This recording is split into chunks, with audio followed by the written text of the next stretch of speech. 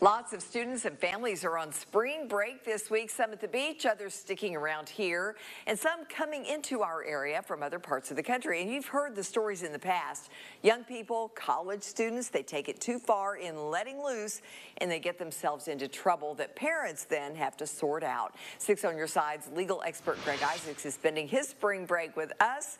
Greg, we appreciate that. Thank you for being here. Lori, it's great to be here. First things first, why don't people realize the law is still the law when they're on vacation? Lori, instead of a big welcome to the Sunshine State when spring breakers arrive in Florida, they're getting the opposite signal. They're getting notice that basically the Florida Highway Patrol have partnered with local law enforcement, and they are cracking down on underage drinking this spring break. And let me tell you why.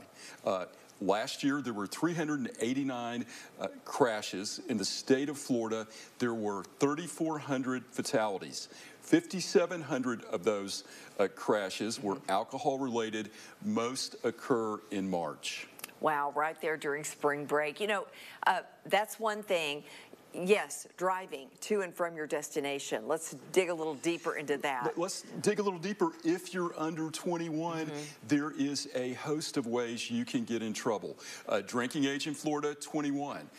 You are not allowed to possess an open container. There are curfews. You need to check the county that you're traveling to.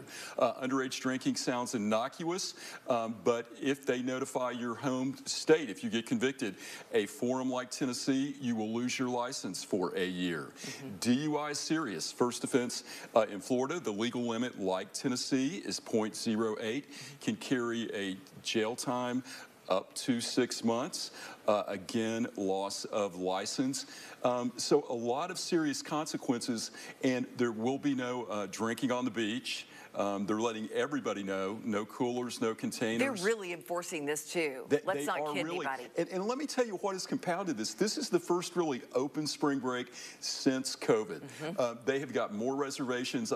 Speaking with the Congressman Burchett's office, they are slammed with passport assistance, and they are on a 4-day wait. They can't even respond. So it's crazy. But realize, other than the harsh penalties an arrest could cause, and remember, 3,000 arrests for DUI in Florida last year, 700 underage drinking citations. You don't just get arrested and leave and go home. You have to go back to court time and time again. There's time, there's money, there's your record. And it's a record. So when you're going to school to get that dream job and you're trying to be somebody, the consequences are just insurmountable. But just realize, be smart, be safe.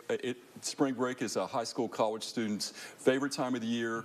Law enforcement and parents, it's one of the worst. It is. You got to be careful. Everyone should be careful. But having said all that, have a great spring break. Thank you, Greg.